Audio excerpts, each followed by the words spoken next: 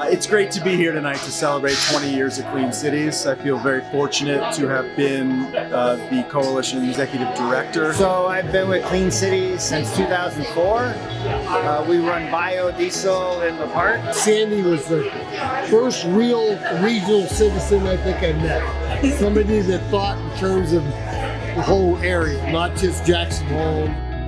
Over the past 20 years, we have worked with businesses, government agencies, and individuals to help break down the barriers to using electric, biodiesel, renewable diesel, and more. This is our primary work, making the introduction of these fuels, vehicles, and technologies easier to be implemented.